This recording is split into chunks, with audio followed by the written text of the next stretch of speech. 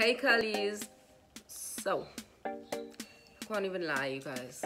I mean, look at this. Look at this volume, this length. Okay, hey guys, thank you for clicking on this video.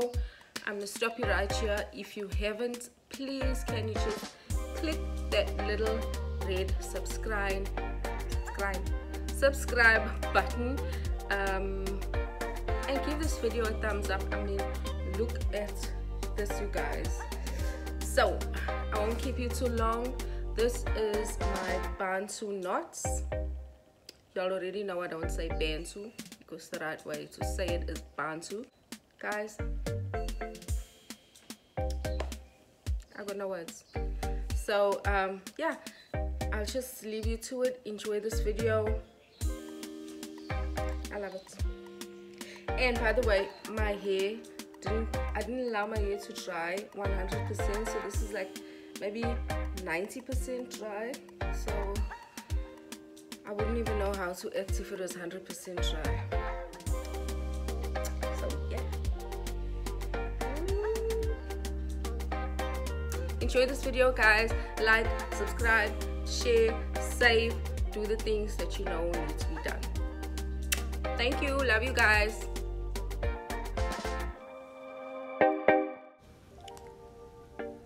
So I used the citrus wash dye box to achieve this hairdo. For cleansing, I used the citrus shampoo that's infused with orange and grapefruit, essential oils, and then followed it up with the also creamy deep conditioner. To pre-poo, I massaged my scalp with the growth and thickening oil. This is not in the citrus box. And to style, I use the lock method using the pineapple spritzer for liquid, the shea butter to seal in that moisture, and lastly the flaxseed lemon curl custard to define my curls.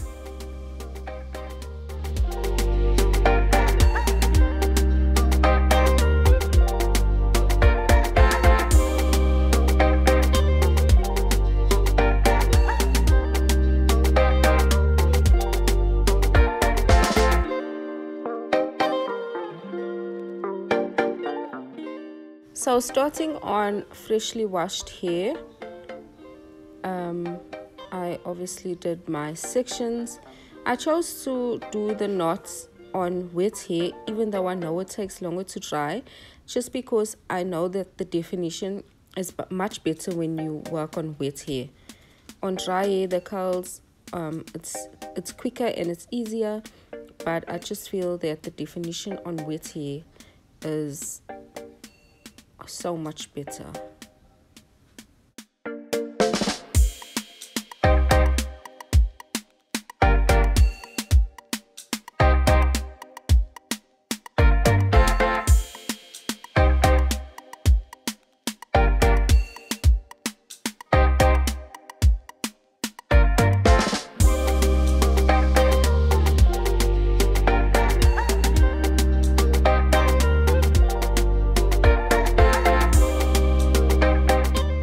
So lock method as usual, some liquid from the pineapple spritzer.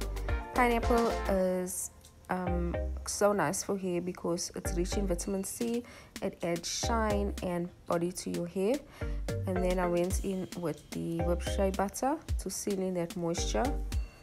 I worked it through nicely. It just absorbs and melts straight into your hair, coating the liquid in.